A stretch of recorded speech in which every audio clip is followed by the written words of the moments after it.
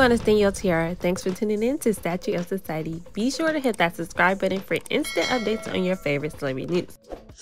The head coach of the Celtics basketball team is currently trending after news broke that he is facing a year's suspension for his conduct of having a consensual relationship with a member on the team. Now, at the time, that team member's role within the company has yet to be identified. Amy is currently engaged to actress Nia Long, who celebrated the team's win heading to the NBA Finals just in May. The pair got together in 2010, which they got engaged in 2015. Nia Long spoke with Essence magazine to give her perspective on marriage.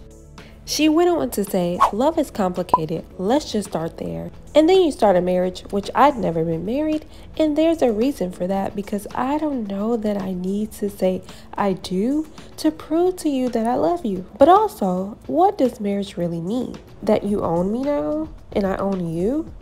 I don't get that part." She concluded this conversation by stating, "I understand the religion aspect of marriage. That is beautiful and it's fantastical and it's dreamy and it's every girl's fantasy to have that moment. But I don't know that I need that to feel like I'm in a partnership that's working." They are a blended family, which Nia Long has her oldest son from a previous relationship, and Amy and Nia shares the youngest.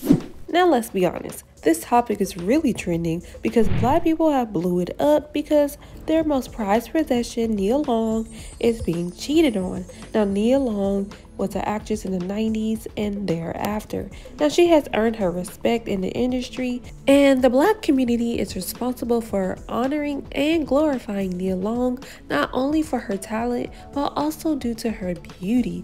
So this one definitely hits hard.